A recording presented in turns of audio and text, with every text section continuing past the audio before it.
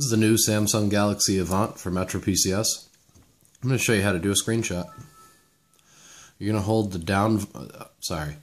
hold down home and power at the same exact time and hold them until it takes the screenshot. It shows it to you in your notification bar. You can click on it and go straight to your screenshot. And then you can even share it,